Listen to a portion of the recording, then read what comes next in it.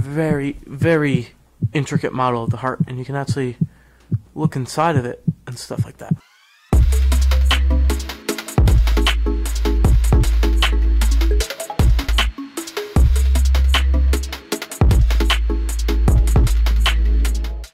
Hi, welcome to the Holo Herald. My name is Paul, and today we'll be looking at the Holo Heart app. So let me just get it open here.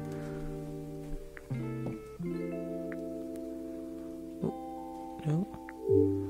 Just put it right there. Okay. So there it is. You can see it's very high def. So one of the cool things that we first saw was if you say beat, you can see it starts beating, and if I turn up the volume, you can actually hear it beating.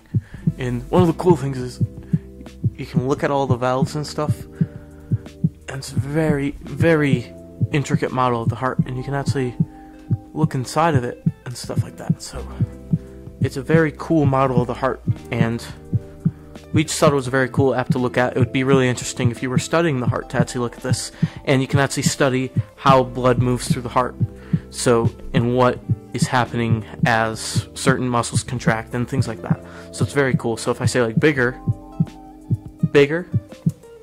you can get a bigger view of it and get a better idea of what the heart looks like at on a larger scale. So again, this is more education based, just looking at it like what are the uses of this in a classroom. So imagine an entire class with holographic glasses on, maybe the HoloLens or maybe something else, and a teacher's lecturing on this and explaining how blood is moving through the heart, and really just giving people a better visualization than maybe watching a video or something. They can actually walk around it and see it in 3 dimensions. So I think this is a very cool app. You can see like the aorta and stuff like that. So it's just a very cool app. So thank you for watching the Holo Herald, and if you like the video, please like it and subscribe if you want to see more content. Thank you very much. Hey guys, thanks for watching that video. Also, thanks for being part of the community. If you could go over and follow us on Twitter, we'll be dropping lots of news there for you guys, so go ahead and check that out. Also, we're going to be releasing our podcast soon, but we don't have a name for the podcast.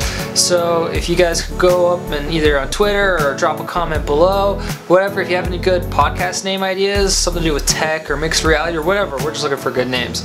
There'll be a little something in it for you guys if you do that, and thanks for watching.